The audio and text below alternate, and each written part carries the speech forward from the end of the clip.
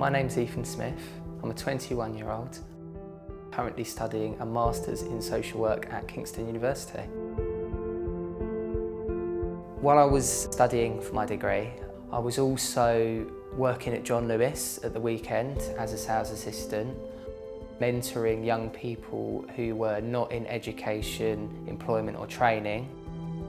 I'm at the level where I want to be at this stage in my life. There's nothing holding me back.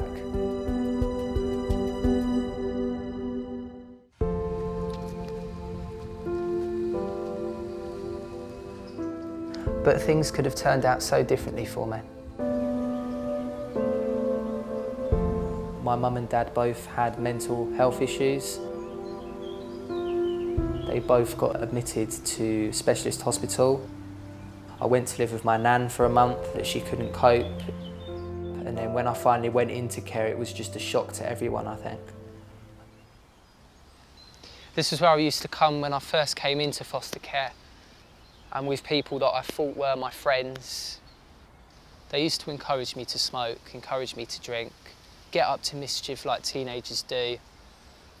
One of the people I used to hang around with did end up in prison, whereas I ended up making the right choices with the support of my foster family. I can't really express how much guidance they've given me, really. So I've been here for nearly 10 years. It just feels like home. I never thought you'd get where you were when you first came. Very, very proud of him. I get really emotional about that. It's what makes fostering worthwhile. Had he not come into care, he may have had a different life altogether. Once I've got my Masters, I may go into social work.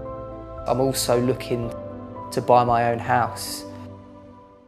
The future's looking really positive.